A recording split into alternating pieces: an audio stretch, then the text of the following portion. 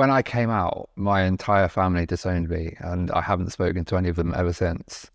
And having been able to have a Trans Pride event when I was young would have been life-changing. It would have meant that I didn't go until I was 30 before I transitioned.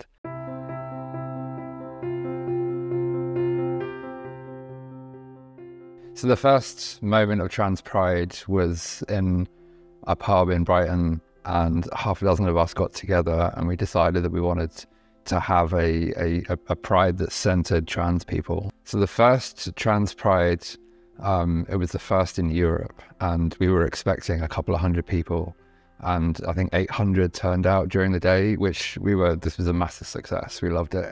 And now we plan for 20,000 people, and they're all trans, non-binary and allies. And yeah, we've grown enormously, and we've done it voluntarily. We've done it, it was a model that centers trans people and protects from rainbow capitalism.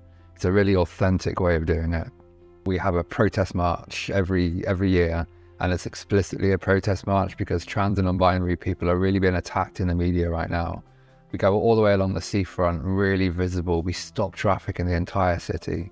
And then we go to Brunswick Park, and in the park we have about 50 community stalls and tiny little trans organizations. We have a stage, and we have trans and non-binary acts. It's really centering the community, and it's putting our peers first, We like to say we put the T first in LGBT. I'm really excited that now there's 15 trans prides all around the UK. I'm part of an organisation where we give each other like organisational support and emotional support, and we swap a lot of details.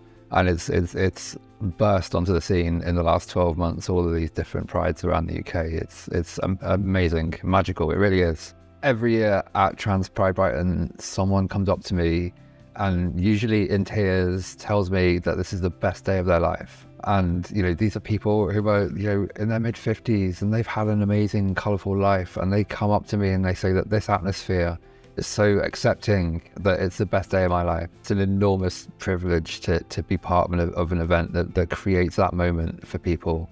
It's life-changing. It's changed my entire outlook on my life.